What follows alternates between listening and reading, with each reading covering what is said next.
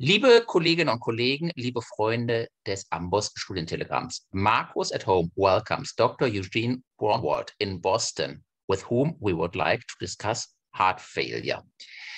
Dr. Braunwald, it's a unique privilege for us to host you tonight. If I may introduce Dr. Braunwald very quickly, probably all of our viewers know him. He has been mentioned and claimed the most influential cardiologist of the last years by the Nobel Prize winners still living out there. And Dr. Braunwald has been leading both the Brigham and Women's Department of Cardiology for many years, as well as the NIH, and has indeed over decades contributed to modern cardiology as we live it today, and particularly contributed to research. And he still leads the TIMI Study Group, which has been founded by himself, providing us tremendous research and insights into what we are doing in everyday clinical cardiology today. So we are very, very happy, Dr. Braunwald, to have you today, and keen on your lecture and also the opportunity to ask you some questions. So thank you very much indeed. Well, thank you for the invitation, and it's nice to be with you. What I would like to do is to give you an overview of heart failure.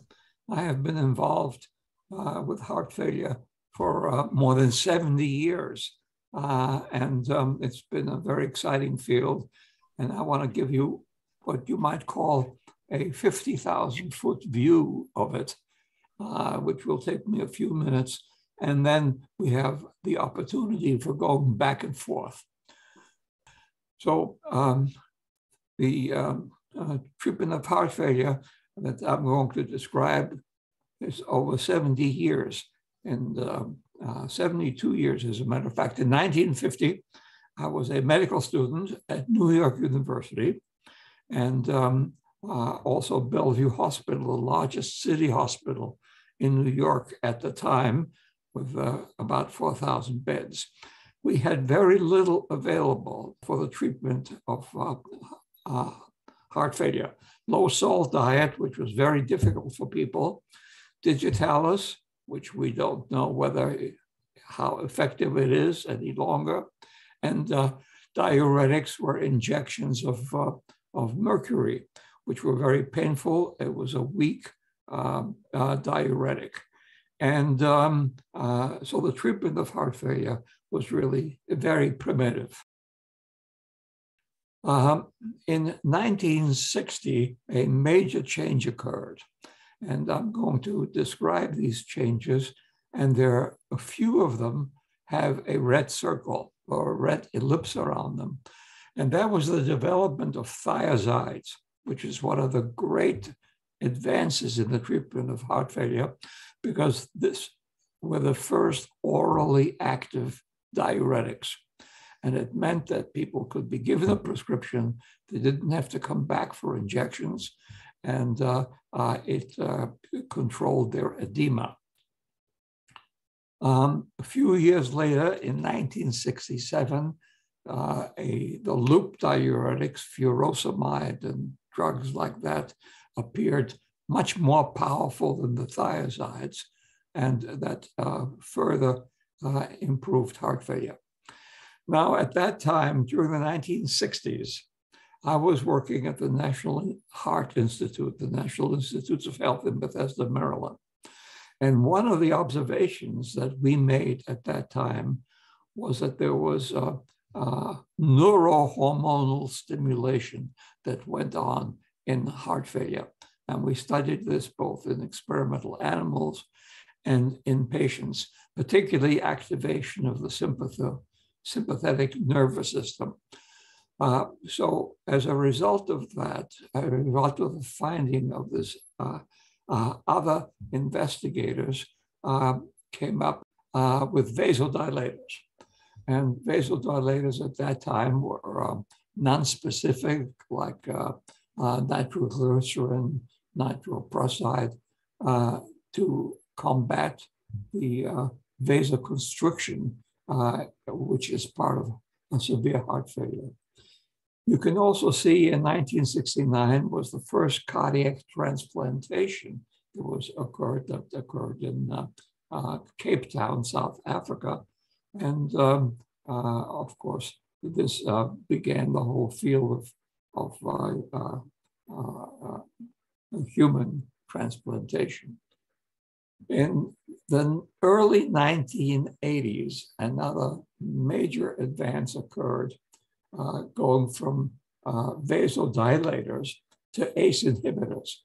ACE inhibitors, of course, go to the fundamental problem of increased activation of the renin-angiotensin system, and they were shown for the first time to really prolong life in patients with heart failure. And the other neurohormonal blocker that became available and was studied clinically were beta blockers. So you see between 1980 and 1990, a tremendous explosion of treatments for heart failure, all based on this inhibition of neurohormonal stimulation.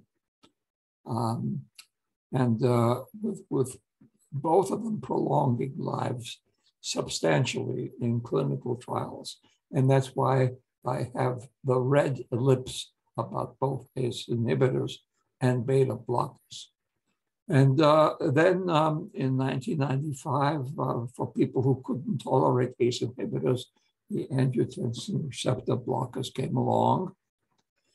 Now, 2000, the turn of the millennium, very interesting.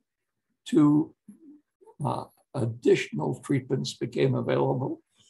The first trial to show prolongation of life with an implanted left ventricular assist device. This led to both the European and the American regulators approving these devices. And MRA is mineralocorticoid receptor antagonist. So this is yet another neurohormonal stimulant which is released. Early in this century, implanted cardioverter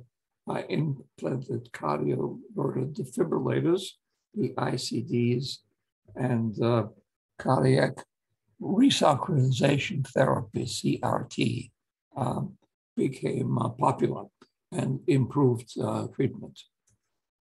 Now, coming down to the last few years, the angiotensin receptor neprilysin inhibitor, the ARNI, which puts together two neurohormonal blockers, becoming more powerful than ACE inhibitors. Really, an extension of the ACE inhibition was released, and that has made a significant advance. And more recently, the SGLT2 inhibitors, to everyone's surprise, these drugs which, as you know, increase the excretion of glucose and sodium, that came into use as anti-diabetics, and they have a very profound effect on cardiac function. And in patients with a wide variety of ejection fractions, the SGLT2 inhibitors have been shown to prolong life. And the last point I want to make is to look ahead to the year 2025, perhaps 3 years from now. Maybe it'll take longer, because as you all know, there has been the first patient has undergone xenotransplantation with a pig heart, a genetically modified pig. The heart was taken and transplanted into a patient with terminal heart failure. The patient survived the operation, but developed a viral infection about 2 months later and passed away. But it does show that it is possible to implant, if it's genetically modified, it's possible to transplant a pig heart into a human and get it to beat. So that's still a question mark about where we're going. So this is a brief summary. It begins in 1950 when I was a medical student and ends, we don't know when, but let's say 2025. And I would be pleased to engage in any discussion. We can leave this slide on while we have the conversation. Well, thank you so much, Dr. Braunwald, for this really unprecedented view over 70 years of heart failure therapy and what may be yet to come. And we're so happy that actually somebody who has really seen and experienced all these developments to judge what is maybe most important and what might come in the future. It might be a stupid question, but what you put some ellipses, as you said, on the most important developments that you mentioned, neurohormonal blockade. Interestingly, today in the clinical practice, we find ARNI therapy very important also. Obviously, cardiac transplantation changed the views and possibility at the end-stage heart failure. What, in your opinion, is the most important development? Maybe not the most important drug, single drug, but the development per se, or the most important diagnostic technique? From a diagnostic point of view, I think that the measurement of NT-proBNP seals the diagnosis of strain on the ventricle. So early diagnosis of left ventricular dysfunction and beginning treatment early. And I think probably following the NT-proBNP is extremely useful. That has to be followed up with imaging and depending on the clinical situation, in many instances, a good 2D echo will tell you a great deal about the function of the ventricle. So I would start out with measuring the NT-proBNP, following it closely, and then with routine transthoracic echocardiography. Of course, in puzzling cases, you have to go on to MRI. And before I switch the mic further to my colleagues, maybe from your very personal perspective, because some of the drugs you mentioned and the approaches come from the opposite direction, really, remembering that beta blockers used to be forbidden, really, because of the negative inotropic effect. What was, in your own experience, the most puzzling, the most important development in therapy? The single most important, if that's possible, or if that exists at all. Well, I think the greatest impact on patient care actually goes back to the thiazides, because patients that I saw as a medical student, not being able to control their edema and having to come into the hospital or to the clinic to get injections every time their edema increased and they became short of breath. That was changed, and it prolonged life. So it seems like a very minor thing today, but with a great arc of history, it was extremely important. And then I would say in more recent times, I have to say that the SGLT2 inhibitors are really extraordinary. And I've been studying them carefully. Recently wrote a review in the New England Journal put together all the information about them, and they're so well tolerated, and they are capable of helping patients if they're acutely ill, if they have high ejection fractions, if they have reduced ejection fractions. There's almost no form of heart failure that doesn't seem to respond with very few adverse effects. If I may just add upon this, so this developments and treatment of heart failure with all their prognostic implications for our patients are a unique story of success.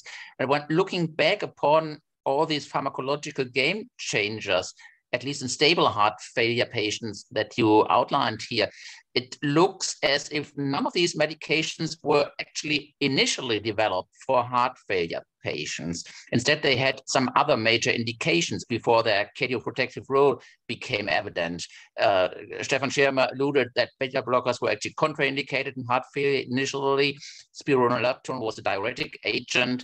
SGLT2 inhibitors were anti-diabetics. And it looks as if drugs that were specifically designed for heart failure patients were often less successful. Looking back all these decades, does this surprise you? And do you think that the future will bring more specific options with drugs specifically designed for these patients? Well, first of all, I think that that what you say is perfectly correct. It really is. Yes, it was surprising to me.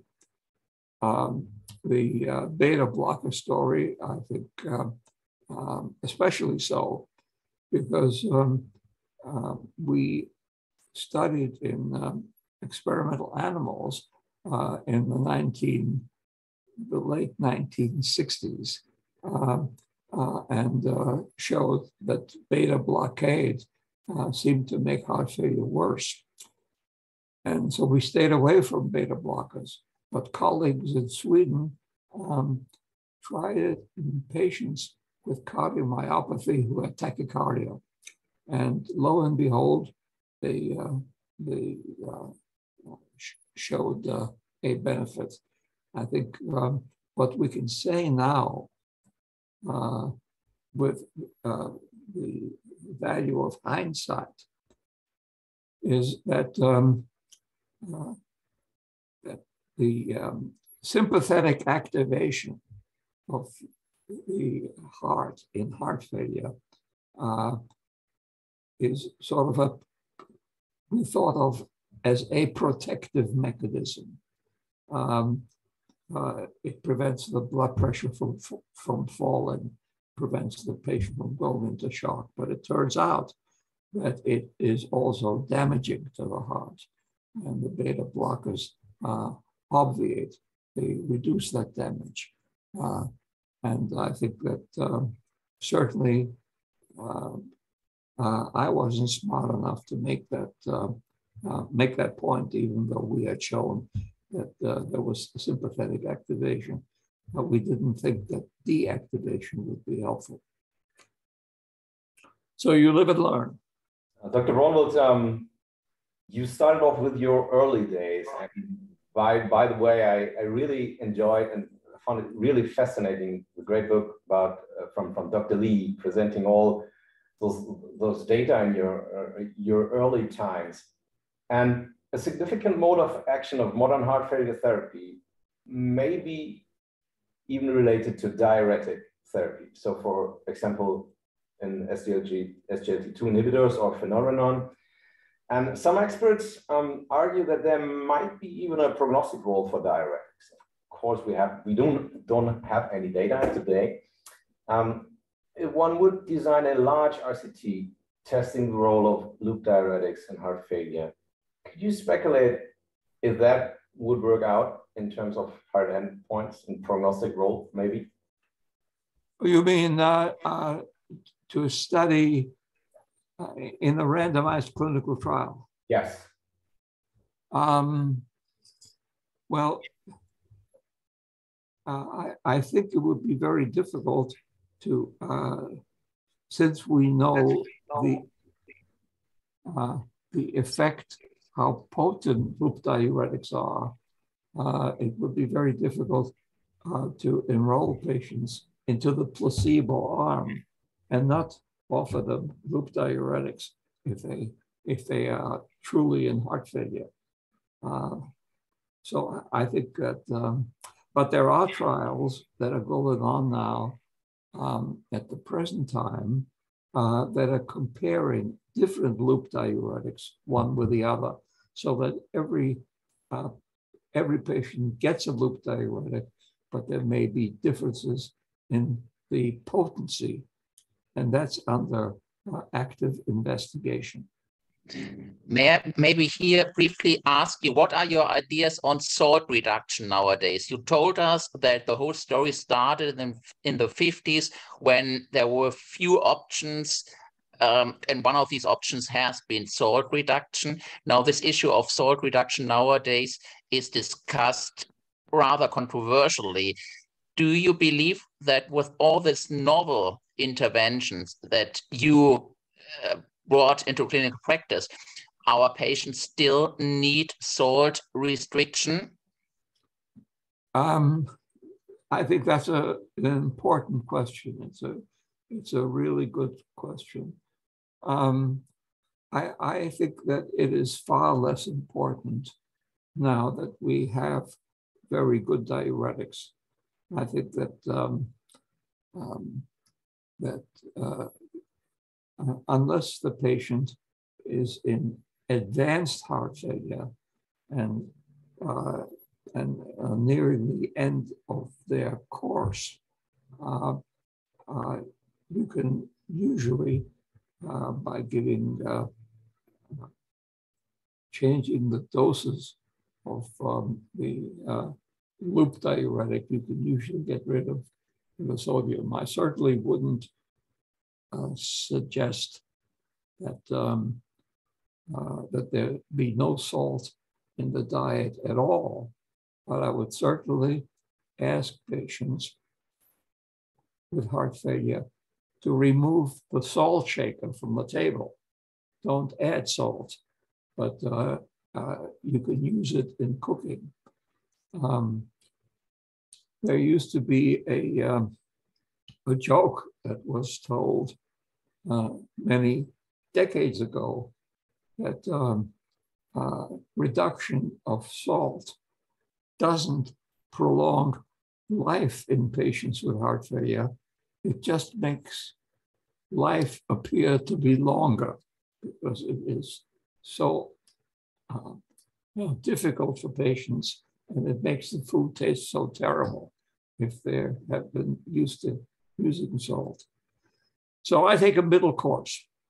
Use salt in cooking and take the salt shaker away from the table in patients with heart failure and watch the dose of the diuretic. Very good question. Maybe put another rather speculative question. You mentioned all the cornerstones of modern heart failure therapy, and as a matter of trial reality, we do not have any head-to-head comparison. Would that be interesting? Rather speculative? Maybe. Yeah, it would be. Yes, it would be interesting, but I wouldn't give it a high priority because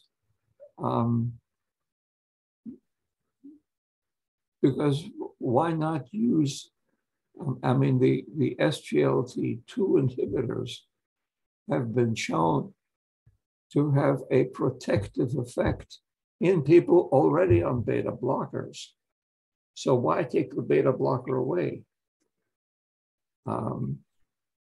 So I think that I see them as very important additions, but I don't see that they would necessarily displace. Now, as one of you have said early in this discussion, the ARNI is a replacement for the ACE inhibitor and more powerful. But the others, I would, I think in approaching patients with heart failure now, I think the SGLT2 should be very early in the game, even though it appears as the very last therapy on this slide. I think that the fact that they're so well tolerated and so effective under so many different circumstances, I would start with an SGLT2 inhibitor, but I would certainly also give a beta blocker. The beta blockers, they tire people out. And I think one of the things that we can do is not get rid of them. But the SGLT2 inhibitors allow you to use lower doses of beta blockers. So the fatigue that comes with beta blockade may be reduced or even eliminated. So that the old rule that we have to go for the highest dosages of beta blockers and ACE inhibitors may not actually be true anymore in 2022? Yes, I think that's correct. I think that the highest doses of both of these drugs have side effects. I mean, we all know patients on ACE inhibitors who develop a cough, and it could be very disturbing cough. And we know that patients on maximal doses of beta blockers feel fatigued and tired all the time. But I wouldn't remove them. I would, with SGLT2s, I think you could probably use much lower doses. Not probably, you can use much lower doses. So do you think, and you alluded to it with the SGLT2 inhibitors, that we have a therapy across the whole spectrum of ejection fraction?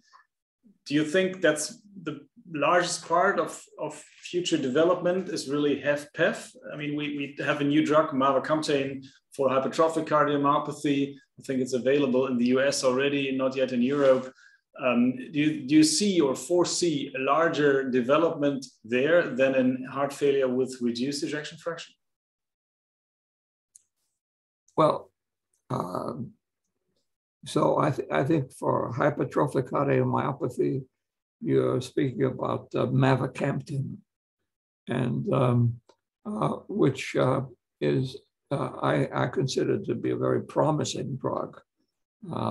It doesn't cure the disease, but it's quite interesting. There's a study going on now. As you well know, the obstruction in HCM usually occurs in over the course of the teen years, you know, between 13 and 20, and the obstruction gets worse with time. Usually it stabilizes around by the age of 30. And the trial that is going on now is to take children who have HCM, who don't have obstruction yet, and see whether you can prevent the obstruction from ever occurring. And I think that's going to be an interesting one to watch. There is a paper that was published a week ago in JACC, presented at the American College of Cardiology from the Cleveland Clinic, and in which patients who had obstructive hypertrophic cardiomyopathy were randomized in double-blind to mavacamten or placebo. And the patients on mavacamten did not progress to require surgery as often as the patients on placebo. So this may be a what we would call a game changer for this disease. Do you see any role for devices like hemodynamic interventions? There was a trial with intra-atrial shunt or the measurement of pulmonary artery pressure. Do you see any role for that? Well, I think that there is some dispute right now about creating an opening in the interatrial septum in patients with HFpEF.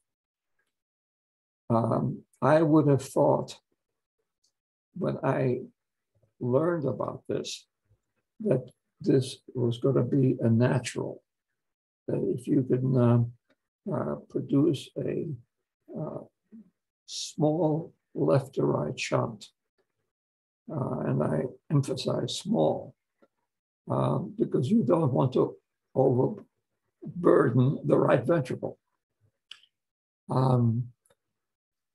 But there has been a single trial that was of about 500 patients that was double blind.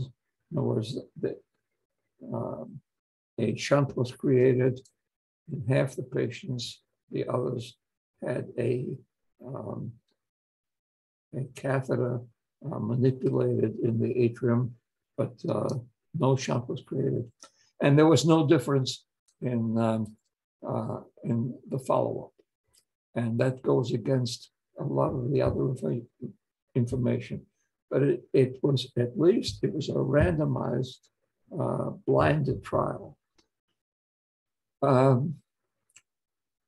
So I think the way this is going to turn out is that in this trial, which showed no benefit, probably the shunt was too large.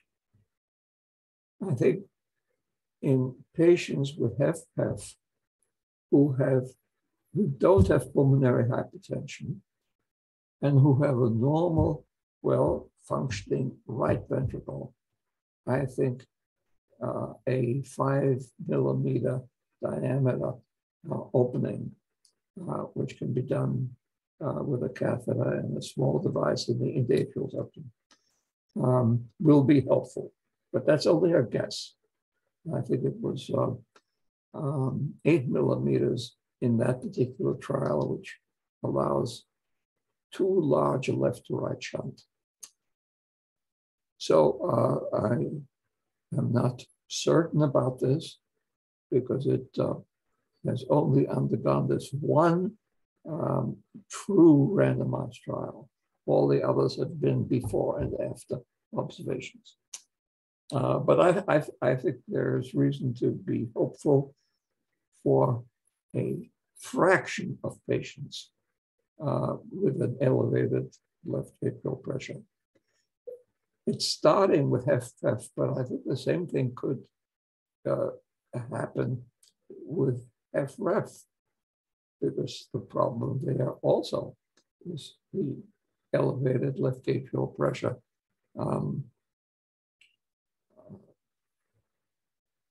causing pulmonary venous congestion, pulmonary capillary congestion, and left heart failure.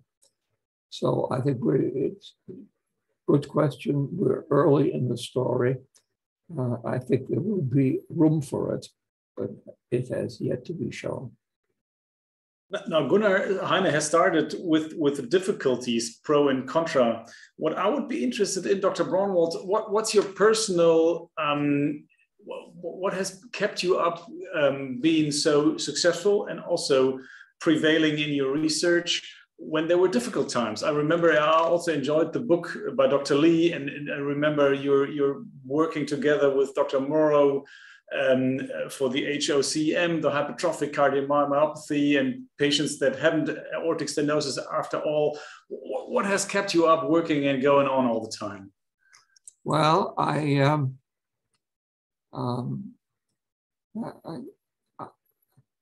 think that I find have always found the work extremely interesting. You know, the edge between science and clinical medicine, so-called translational work, where if you find something that might help people in that you will never see people who are in a different country and a different continent, and if they can benefit from what you do, it is it's a very positive feeling. Now, in the last few years, my enthusiasm has grown because I now have this long-term perspective, which I certainly didn't have 40 or 50 years ago. But it's like a story. It's like living history. I feel that some of the teachers I had and the contacts I made when I was a student and a resident and a research fellow, all of those people are gone. And these are the great minds of the 30s, 40s, and 50s. And I can now look, I've been given the opportunity to participate in the history of this field. It's not only heart failure, but it's cardiology as a whole. I also enjoyed very much reading the biography by Dr. Lee.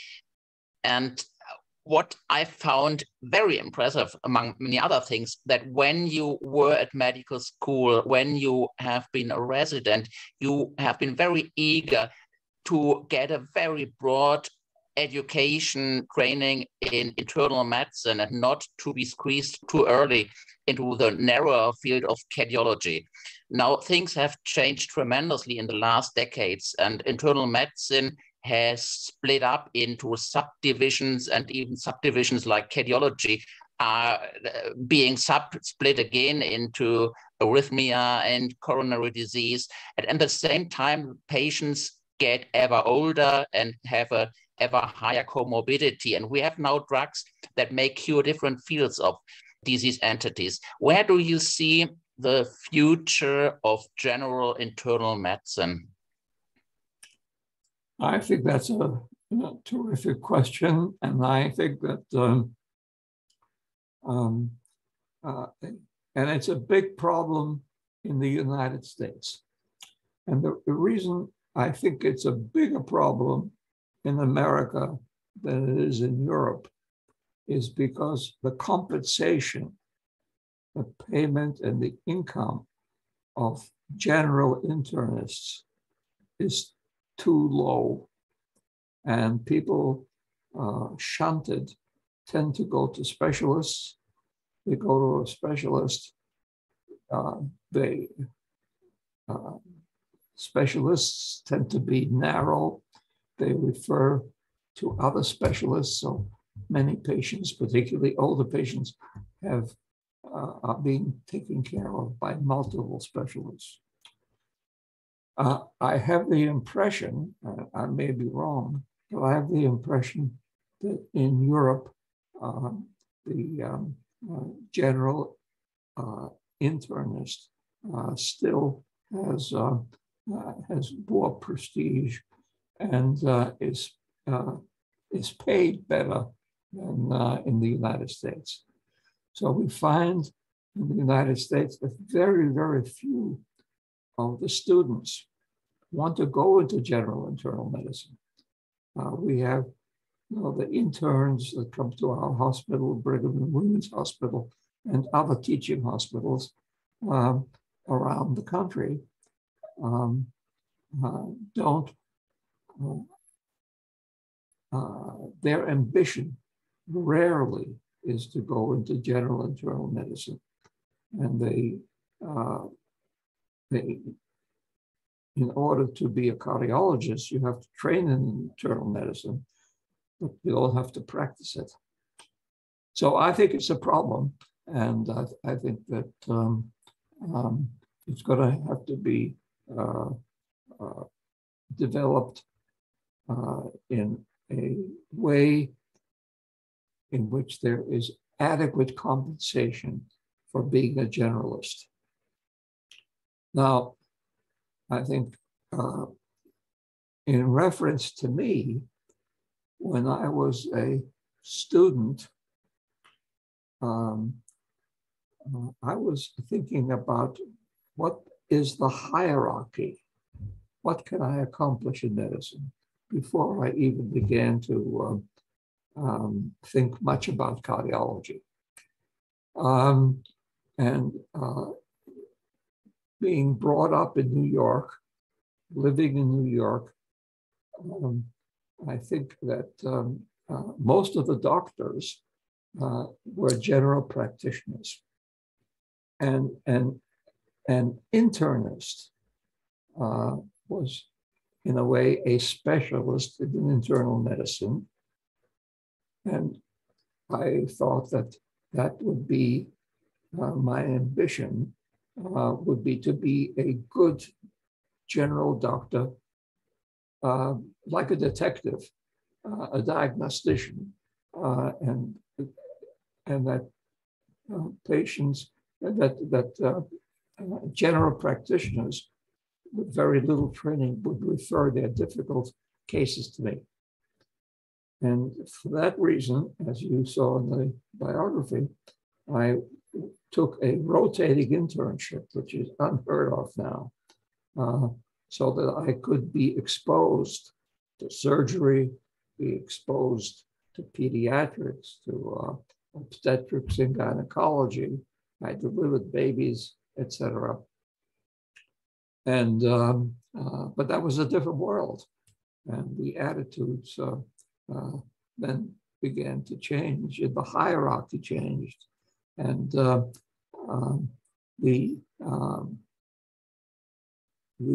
internist became, they even changed the title from being a general internist to being a primary care physician, PCP, we call them. And I think that is not good for the medical system. It's not good for our patients. We discussed before we met you today about and that alludes to the point Gunnar Heine made, going from a broad clinical education into an even broader view of people being excellent in their clinical work, but also in research and also in teaching, something you have really accomplished, of course, through your life. Do you think this is the way we'll be going on into the future? I mean, that we've been discussing that a lot, because with the even more and more complicated, especially basic research techniques, the more and more complicated clinical techniques, especially in interventional cardiology, is that still possible? Do you think that's maybe even mandatory, or rather? Well, I think no. I think you're asking a very good question. A very good question. So during the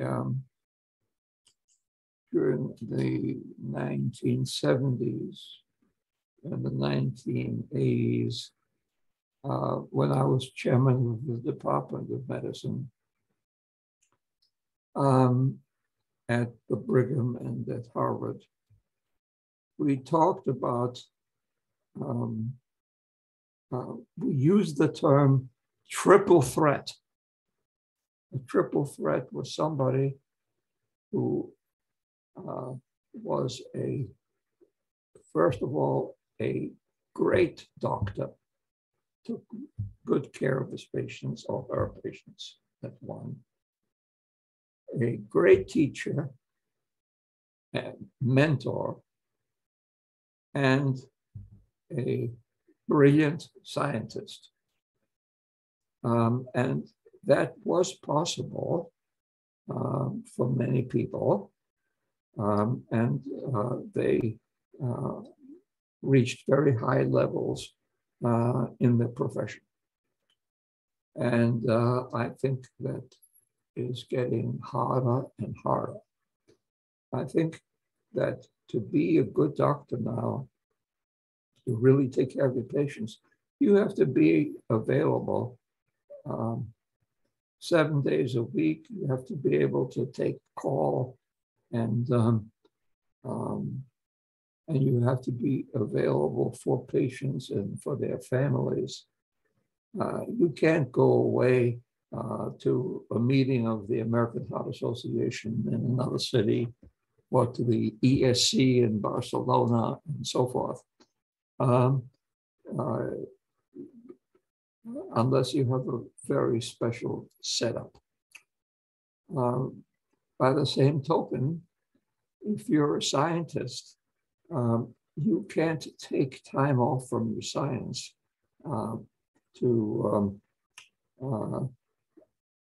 be on call and to be up at night taking care of very sick people. So I think that what you're getting at in your question, I think, is that there will be fewer people who are triple threats in the future than there are now.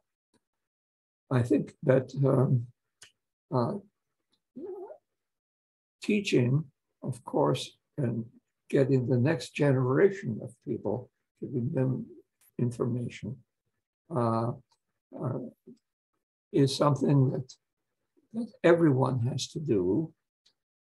And it is done differently by scientists who have somebody working at the bench,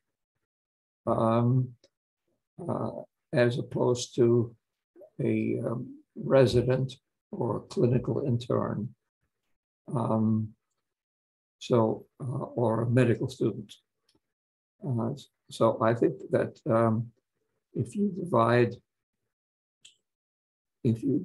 the doctor or the future into a scientist investigator or a clinician, primarily, not exclusively, but primarily, then each of them has an obligation to teach, but you teach quite differently.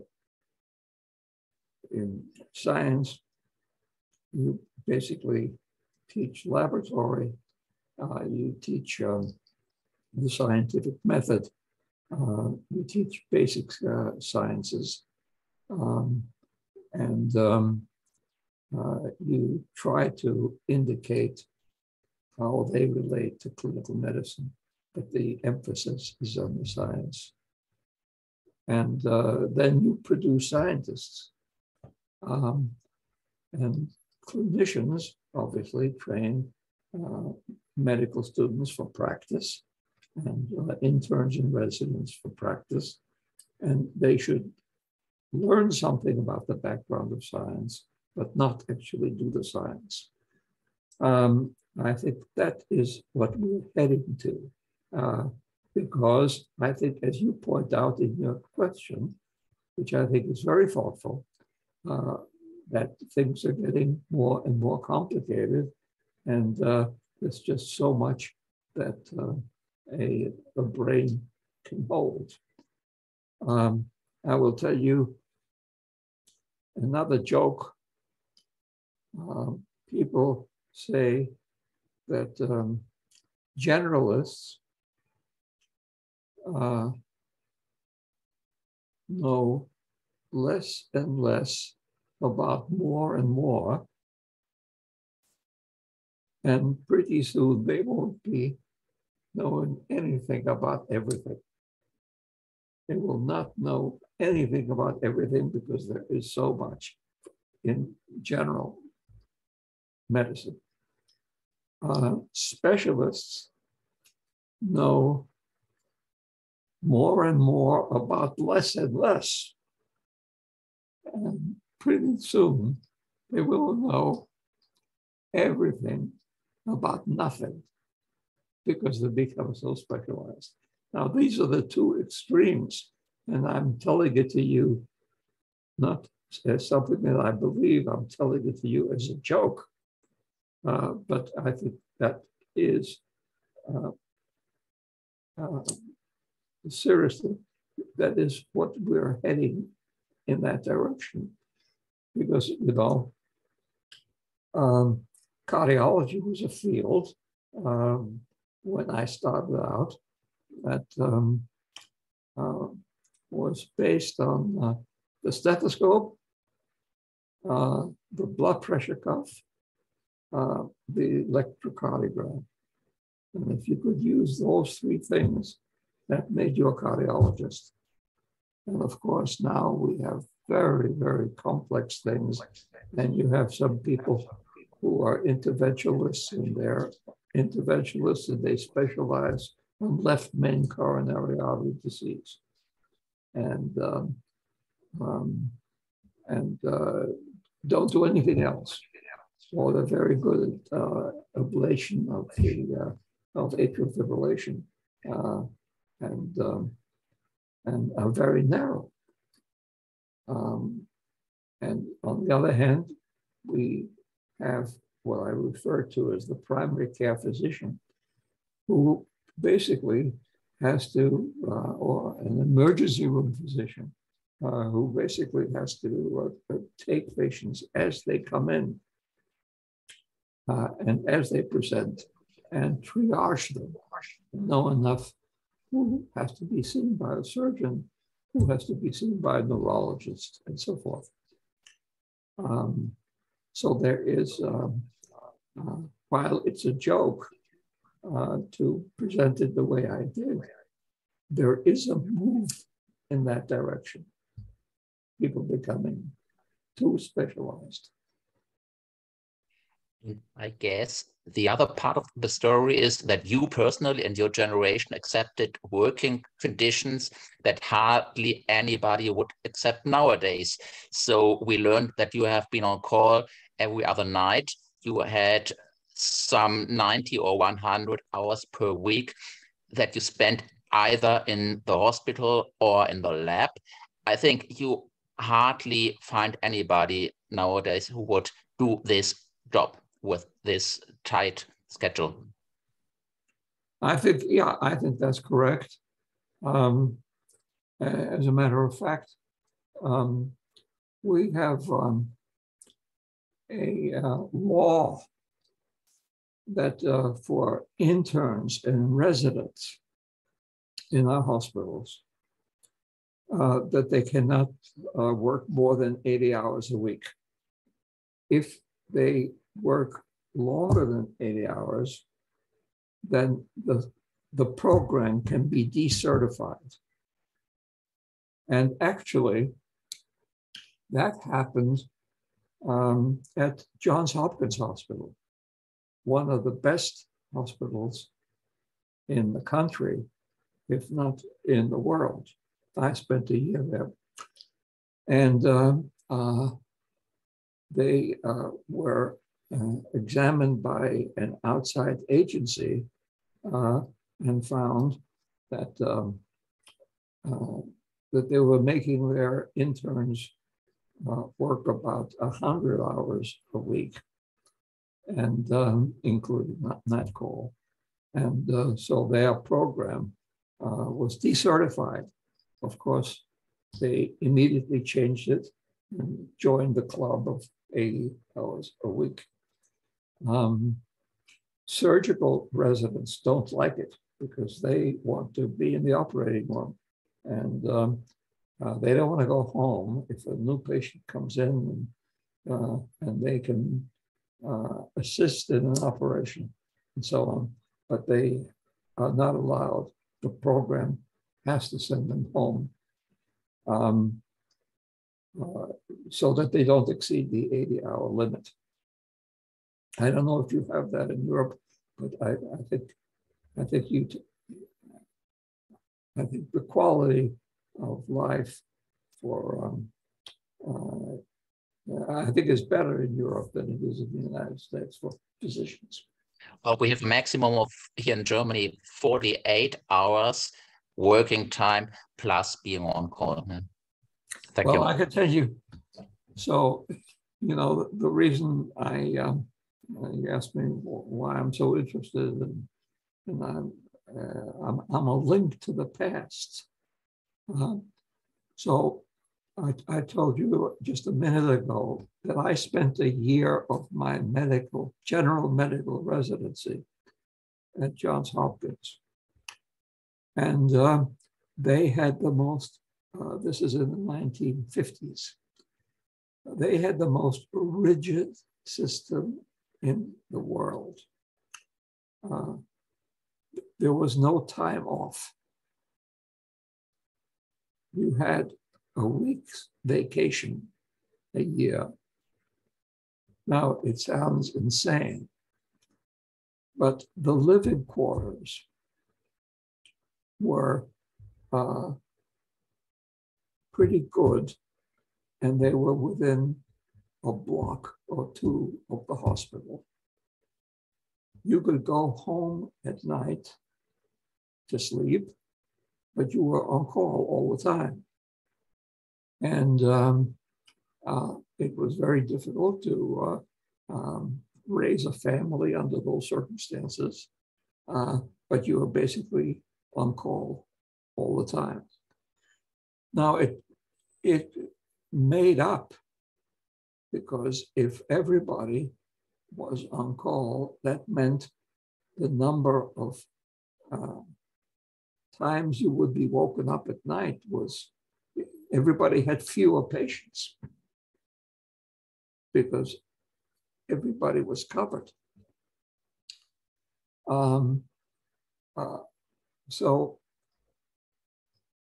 We went to see the chairman of the department, and I went together with two colleagues because we were afraid of him. And we said that would he consider giving 2 nights off a week, but we wouldn't be on call. And instead of 7 nights a week, what about 5? And he said, well, when you're on call at night, do you learn much medicine? And we said, oh, yes, absolutely. Yes, because you see the patients very fresh. You work them up immediately rather than being handed over a patient who's already been worked up. He said, well, you see, we want you to learn medicine, and you learn more if you're on call 7 nights a week than 5. And then he opened the door and he let us out. Of course, this became impossible because people wouldn't apply. You see, this was at a time when very few of the residents were married and none of them had children. So there was no life, really. If you were a resident, the word reside means live there. And that's how the term resident was inaugurated. And then, of course, Johns Hopkins, in order to get very good people, had to give them nights off. And it was a huge, by that time I was gone, but when I came to Harvard, we had an every other night system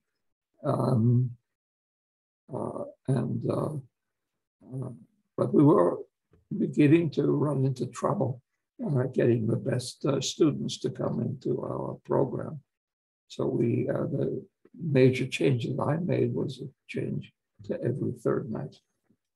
May I ask a question, Dr. Braunwald?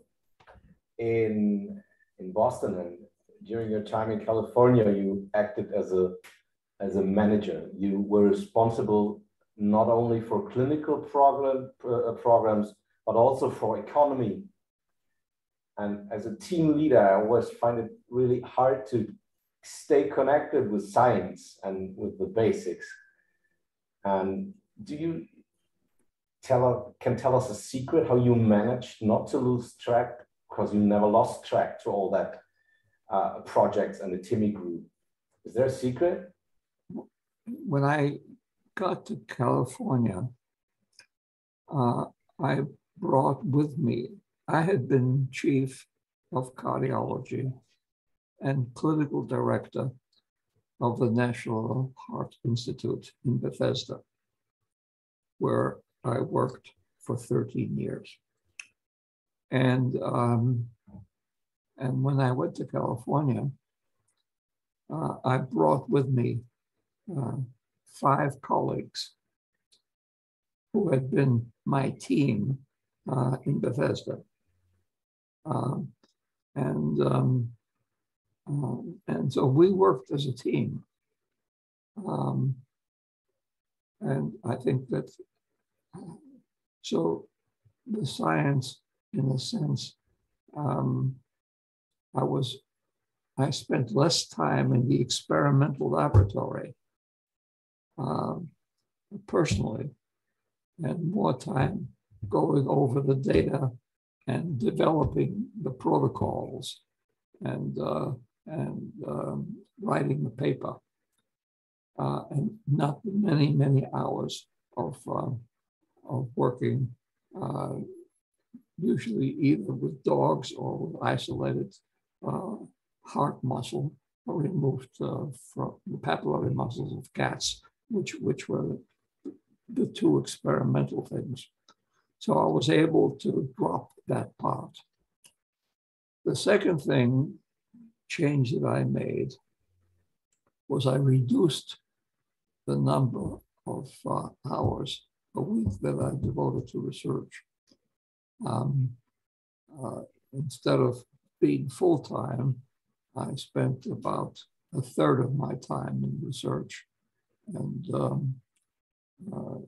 I was able to make that work.